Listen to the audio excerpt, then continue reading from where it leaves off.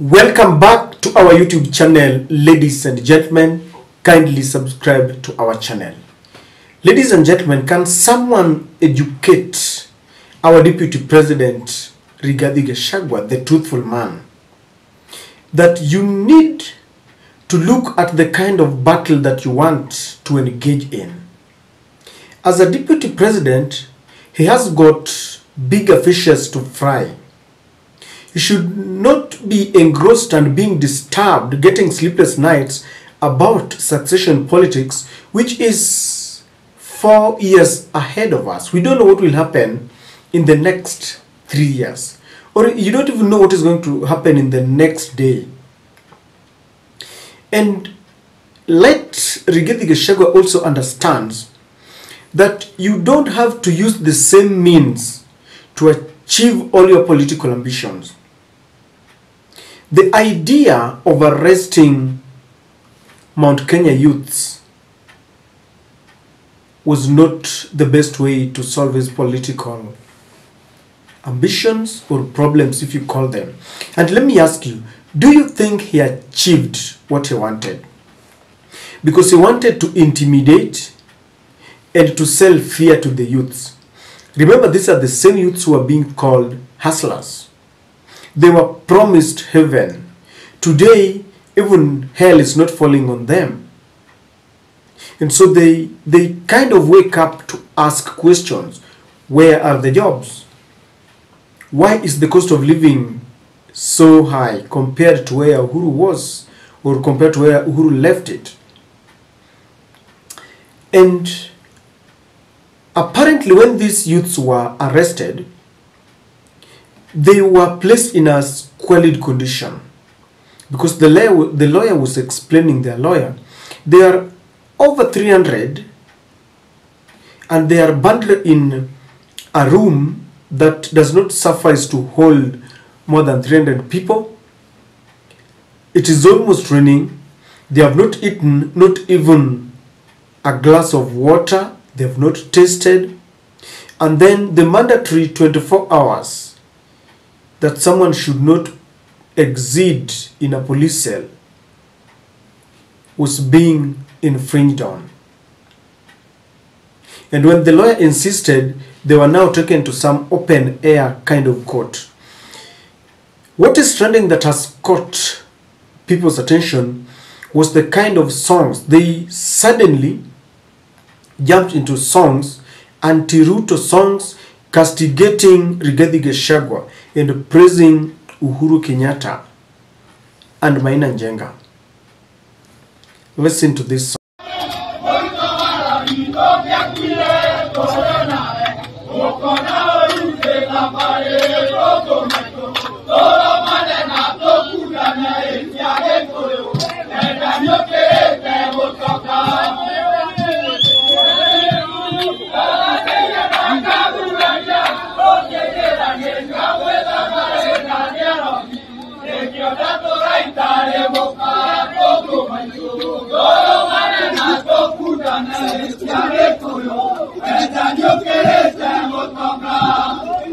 This song is very significant because the youths are saying that before they were arrested, they were being asked, what is your name? And when your name connotes a Kikuyu, then you're being arrested. It reminds me of the predicaments that many Kenyans have gone through, where whenever you go for an interview and they realize that you are Otieno or Wanyama or Ondieki, when you are not in government or your people are not in government, then trust me, you will never get a government job. People have always cried foul. So today, the hand of the clock has been turned, and it is they that are suffering from their names. When these people were electing William Ruto and Rigathi Gachagua, they were voting against Raila and Uhuru Kenyatta.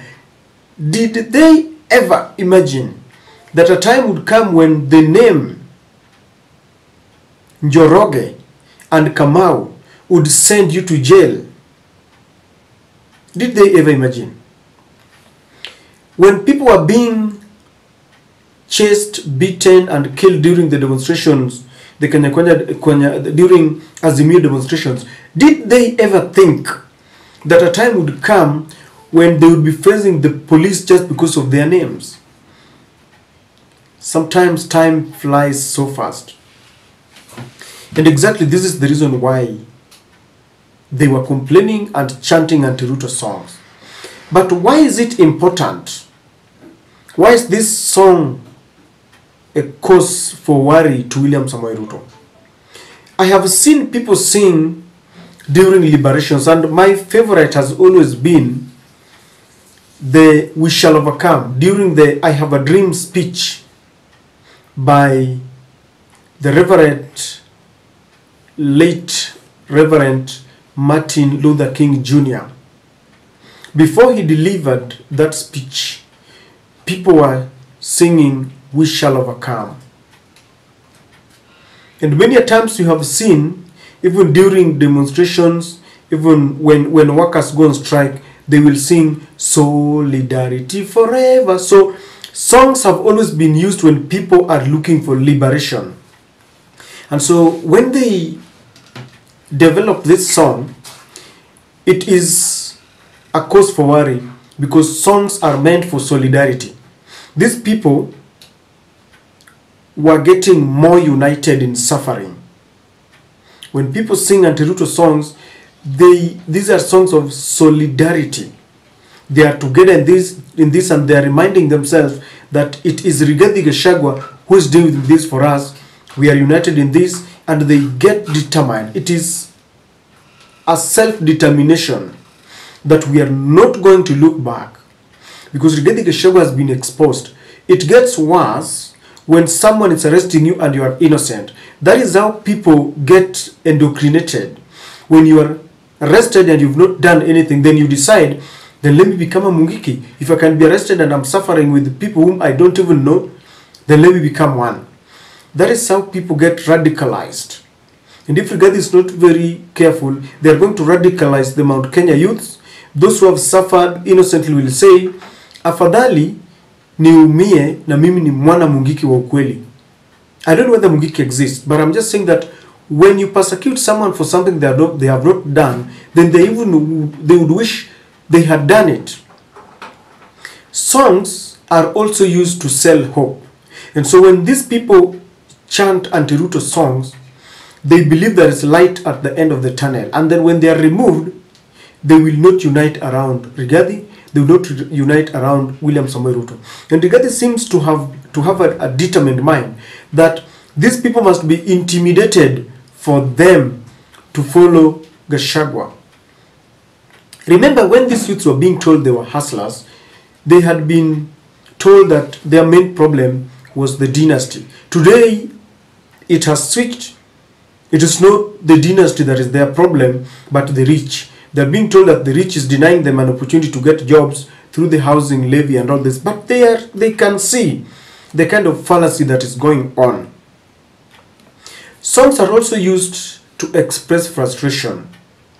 When people sing, sometimes in jubilation, sometimes very sad, they express that they are frustrated, they are angry about someone, and in this sense they are very angry about Rigathi Gachagua.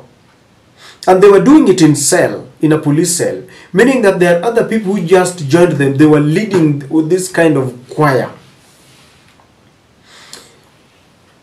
Rigathi Gachagua must understand that we are in a 21st century, and he should not be dealing with people as if we are in the Moi era, because during the Moi era KANU kilikuwa chama cha baba na mama. Nilikuwa nawaona wakikimbiza watu, wanakimbiza kuku pale mashinani katika sehemu za mashambani pale. They would just decide that maybe haujatoa ushuru, and they do that. But people are a bit enlightened. The level of democracy has at least improved. People fought for the democratic space. We should not be in this century and we are thinking backward. People should be thinking ahead. We should be moving with time. And we should not allow our profession in the past to determine how we want to deal with the youths of today. Menanjanga explains very well that these people are simply asking for the cost of living to come down. They're asking for the jobs that they were promised. They are asking questions about a government that they voted in. And there seems to be a disconnect between Rigathi and William Samoei Ruto, because William is not so much, as always, William wants Rigathi Gachagua, Ndindi Nyoro, and Kimani Ichung'wah to push for it, so that he's seen to be someone who is, innocent in this. Anawaweka wawe ndio waonekane, so that by the time he will even go back there, people will not see him as the man who was behind all this arrest, but people will be looking at their own sons. They will say that it is Rigathi Gachagua. Yet I'm sure William Ruto is using behind the, acting behind the curtains to ensure that this is realized. And so, ladies and gentlemen, there is cause for fear. A revolt will soon come, because everyone is getting tired. But it's even more serious when you are being persecuted and you have not done anything. I can assure you that those youths who are arrested are now anti-Rigathi Gachagua. Even if there are a few who still swore their allegiance to Rigathi Gachagua, they have ditched him. People cannot collectively be named Mungiki just because they no longer sing to the tune, an outlawed sect, and there is no any proof just because your name belongs to a Kikuyu. Do you want to tell me that it's wrong to be a Kikuyu youth? During the campaigns, it was the best thing to be a Kikuyu youth. Today, it is the worst thing. And the government that they chose has now turned against them, and this is very bad. The people who are supposed to speak on their behalf are now talking against their behalf. And this is very, very sad. I pray that we don't even get an inch further about what is happening. Kenyans need to have a national dialogue so that people can start afresh. Otherwise, we are sitting on a time bomb, and very soon it will backfire, it will explode, and it will be too late for us.